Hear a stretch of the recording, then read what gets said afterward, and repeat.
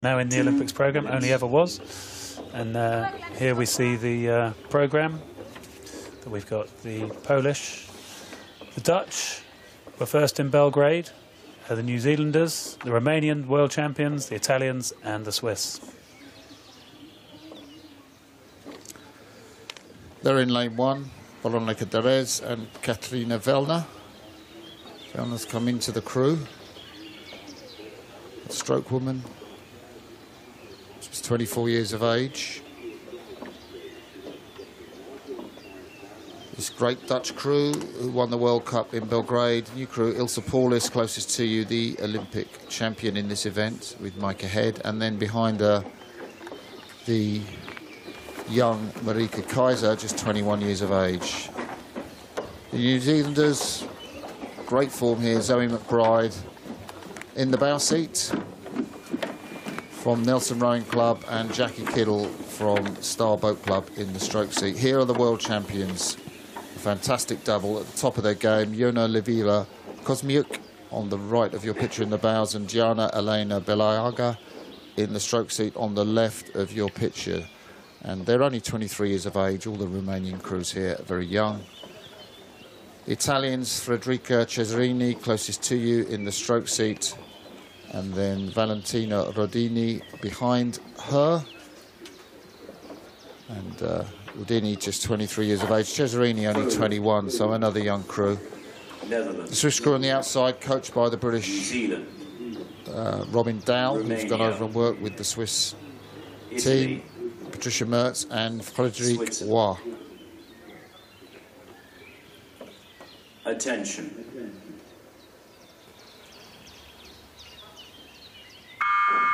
That was a long hold on the start between the attention and the buzzer, but it hasn't affected any of the crews as they get very smoothly away here.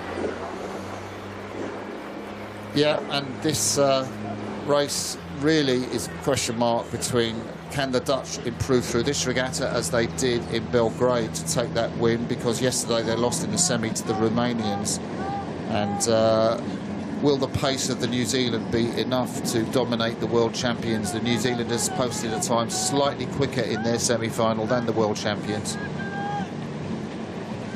But it's the Italians over here in 5, surprising us, going out for it as well, with the Polish at the top of the screen in lane 1, and the Romanians, like we say, it's a young crew. As we have a look here at the Dutch winners in Belgrade, as you say, in the gold medal from Rio in the stroke seats, has all the experience, and this is not surprising to see the race going like this. New Zealand sitting in the middle of the field. Will they be able to press on and bring that power through the middle? Yeah, beautiful race as we look at the new Polish double, Veronika Derez furthest away from you, and then the young Katarina Velner in the stroke seat. New Zealanders slightly out of the picture, but pretty much it's 6 crews in a line, isn't it? I was going to say, I think this is the best race we've seen so far in terms of everyone being right in it with a chance. And funny, the 2 form crews in lane 3 and 4 are the ones that are actually going to be 4th and 5th as we come through the 500. Yeah, I'll tell you, it's interesting the impact that Robin Dowell has had, the British coach who's gone with Switzerland, working with Mertz and Roll, because, you know, although Patricia Mertz was 4th in the lightweight women's singles, Frederic Roll was back in 14th place in the lightweight women's doubles, and now they're really competitive with the best in the world. And, you know, he works with Janine Gemellen, and you can see the impact it's had on Swiss women's sculling, because they're right in there, competitive, and they look really good, don't they? A lot of, you know, waiting for it. He really focuses on that power on the stretcher, pressure on the feet is his mantra. There's a real nice connection, isn't there, in the Swiss double and then acceleration. You see a real using the body length as much as possible. And still, these crews more or less side by side. Really hard to call what's going to happen here. Yeah, the Italians heading out in front now at the moment, and they were very close behind the New Zealanders yesterday. They had a really decent middle of the race. And again, you can see really tidy blade work from them, moving the handles really nicely together. At the other end, that spoon just disappearing again with that white tape mark, so you can check just how efficient they're being. Do you think they've been inspired by Oppo and Ruta in the race before them at all? I should imagine they'll have got an idea, and I think you get a positive feeling within a team I don't like to see that crew warming up at the top of the screen there, that Italian quad. It's a bit rude. I think they should stop. That's a bit unfair on that Polish crew up there in lane 1. So there are the Romanian world champions, this time in Sarasota. Last year, where we had the world championships, they were in front, so you can tell the pace has moved on now. They're not having it all their own way. They were dominant in the semi-final yesterday. They hit the front at this mark, but instead it's going to be Italy who will go through with their bows in front. It's a tremendous race we're seeing, isn't it? This is a fantastic race, yeah. We see the Italian bow there, but the Romanians, they won the Under-23 World Championships and the Senior World Championships in 1 year last year. Now it's just all about the seniors. And will they be able to come through the middle here? It's hard to know. I think the Italians making a strong move in the 3rd quarter. This is where we might expect to see the race get sorted out. Maybe see the New Zealanders start to push on. There she is, Federica Cesarini, 21 years of age in the stroke seat. The Kiwis, as the Swan gets out of the way, the centre lane, Zoe McBride and Jackie Kittle, and it's going to have to make a move, that Swan. But the Italians still there. The Dutch, I quite like what the Dutch are doing over there in lane 2. They're in contact. It's a question of whether they can have that final sprint. I think if they're going to make an impact, they've got to get closer in this 3rd quarter. But it's stroke for stroke as well. We can see the stroke race there. Everyone is pretty much doing the same thing. 36 strokes a minute. They're sculling the boat in the same way. It's all now just about efficiency and power. There, the blades of the Dutch double. The young Marieke Keizer took that silver medal in Sarasota in the lightweight women's single last year. Same time as she won the Under-23 Championships in the lightweight women's single. But the Italians have moved out. This is a bit of a performance. Wasn't expecting to see that pace in the 3rd quarter after they've been so dominant early on. No, a big move from the Italians to go for this in the 3rd quarter. See what they can do now when we're coming into the last 500. We'll get the split times, but we can see clearly the Italians have been the fastest in that 3rd quarter. Look at those in a line, the Swiss, the Romanians, the New Zealanders coming back into it, and the Dutch. Who's going to win the medals in this event? Italy's looking back on the race, but they're going to be hurting. Well, look at the New Zealanders on that split time. They're the 2nd quickest in that 500. The only ones, like the Italians, to dip underneath 1:45 for that 3rd 500. Will the New Zealanders now be able to power through, as we've seen some of their crews do? I think they've got a lot to do to get to these Italians. The Dutch looking confident, or they're looking slightly just out of sync, not quite moving as well as they were together earlier on in the race. I'm not quite sure the Italian double's working as well as it... Sorry, the Dutch double working as well as it needs to.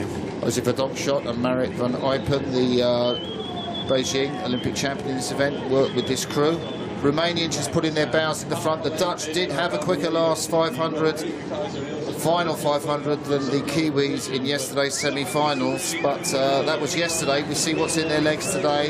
There go the New Zealanders, the All Blacks, sprinting for the line. It's so tight, it's so close. The Italians, as we look to our left, are well out in front.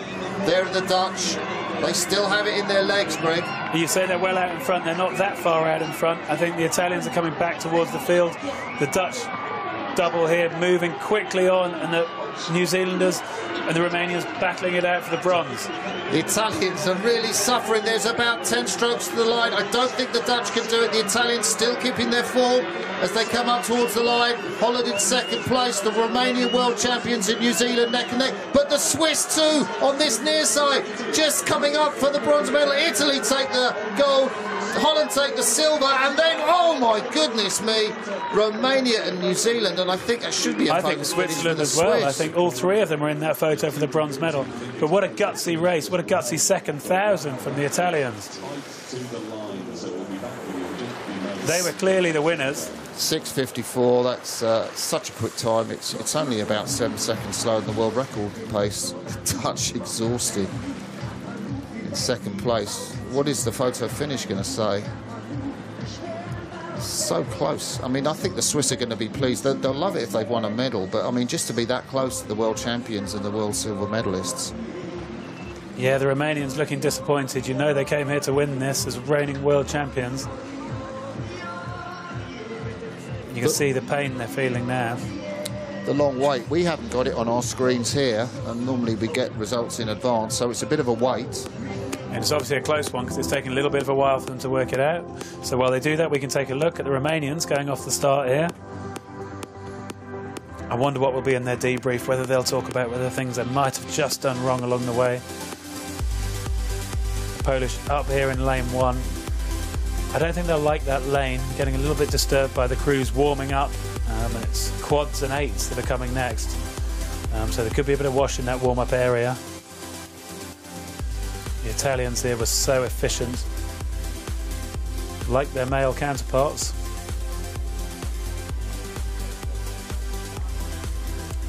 And then the Dutch looked to me like they might be losing it with about 500 to go, but it didn't affect it. They still managed to move well enough together to come through and clearly get that silver medal. And then, is our drone going to help us? Not quite. It's obviously a very official photograph that needs to be taken and needs to be looked at. So we're going to go for the medal ceremony of the previous event, but not before we see, look how close that is. The Romanians get it just 0.02 of a second ahead of the Swiss with the